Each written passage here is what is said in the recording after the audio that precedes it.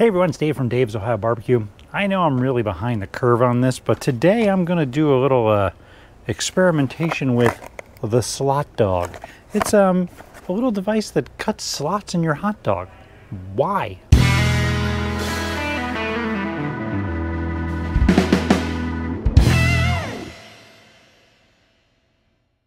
Now, if you're not familiar with what a SLOTDOG is, it's basically this device that cuts, a checker pattern, a crisscross pattern into your hot dog. The purpose being, it gets you more of those, nice golden brown edges. Since a hot dog is a tube, they call it a tube steak for a reason, and it doesn't really have any corners to get sort of, golden brown and delicious. By cutting slots into it with a hot dog, and some people just do it with a knife, you can get these golden brown, delicious little crusty bits on your hot dog. We're going to test it out. We're also going to do a blind taste test at the end with my resident hot dog aficionado to see if it does indeed make a difference. So first, let's take a look at this thing. It's pretty nondescript. The reason I'm doing this is this was on the clearance shelf at my local Ace hardware store. I've heard about them, I've seen them before, but I've never actually got to try one. What it looks like is, you got a tube here, and then you got a stainless steel grid down this side, which you're supposed to press onto the hot dog, kind of rock it back and forth to cut a grid, flip the hot dog over, and then do the same thing. But before I do that, and before I start experimenting with hot dogs, I'm going to take this thing inside and I'm going to wash it first, because it was made in a factory and you don't know by who or where, so wash it before you use it. All right, so before we get this whole SLOTDOG thing going on, make sure you hit that subscription button down below. Give me a thumbs up, like, and also hit the bell so you get notifications anytime I make a new video. So we're going to be cooking these hot dogs today on my Kraft Cheese Weber kettle. If you've never seen this grill before, it was basically a giveaway by Kraft Cheese and a guy who lives somewhat near me. He won it, but he doesn't like charcoal grills, so he sold it to me for 20 bucks. Going to do it on charcoal grill because I figure that's going to give us the best flavor for these hot dogs, and that'll probably produce the best crispy edges.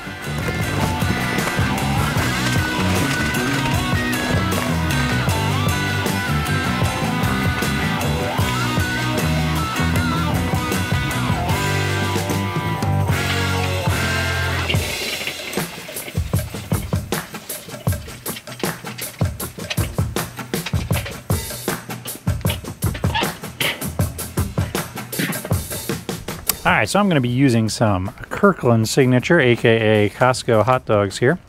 I like these; they're pretty tasty, and they're a nice size. They're not like the real skinny ones.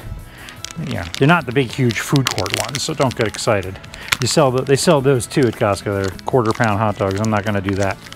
Okay, so here it is. Basic premise is you're supposed to kind of take the slotted end here and just kind of rock it back and forth.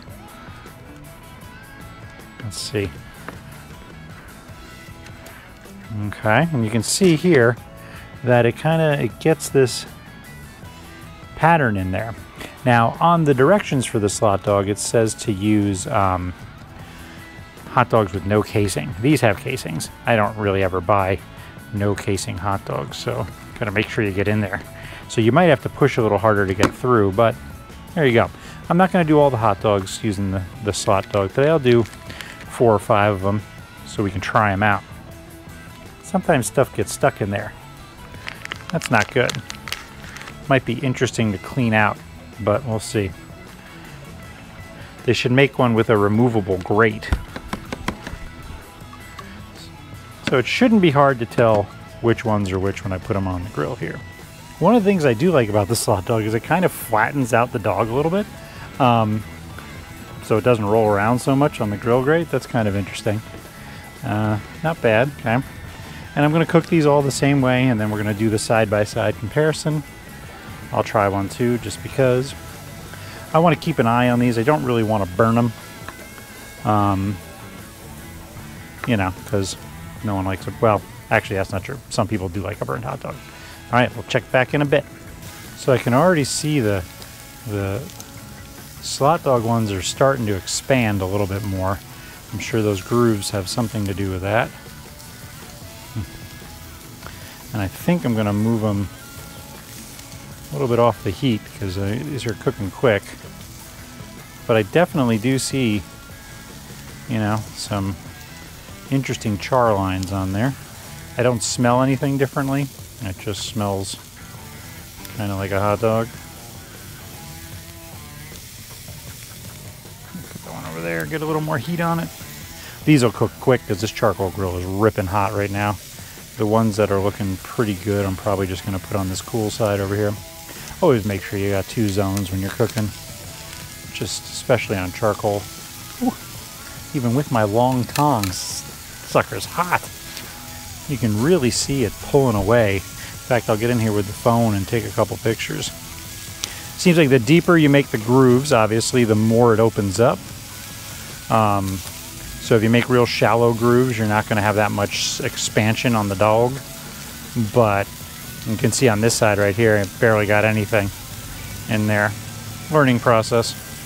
But definitely going to try to get some more color on there. This one's pretty much done. I'm going to leave that one there. It does let a little bit more of the grease from the hot dog drip out. So you might have a little bit more of a flare-up if you're doing the char dog. You can see that right there. Woo! Flare up. I'm going to move these over here. All right, when I do the taste test, I'm definitely going to pick one that has deeper grooves here. All right, I'm picking my 2 subjects here. All right, so this is my blind taste tester here. I've got 2 hot dogs. I'm going to mix them up a little bit so he doesn't know which one's which.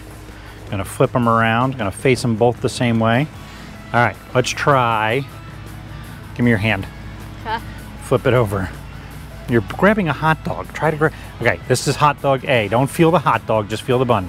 Taste it.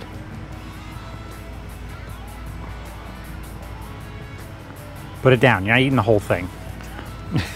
Does it taste like a hot dog? Mm-hmm. Okay. Here is hot dog B. Okay. Well, we'll finish the other one first, you slob. All right. Good? All right, try that one. Any difference? Hot dog B was definitely the slot dog. How could you tell? Does it have slots in it? Yeah. Didn't your mother teach you not to talk with food in your mouth? No. Okay. All right, thanks. That was awesome. Bye.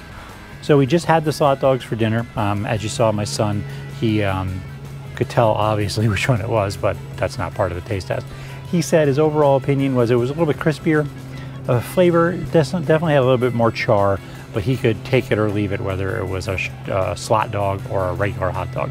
My daughter said they were much crispier, and she actually preferred them over regular hot dogs. So that's a 1 win for the slot dog. And my wife, who's an extremely picky eater, said she prefers traditional hot dogs over the slot dogs. So my opinion, it definitely does crisp up the edges, gives you a little bit of like texture to it.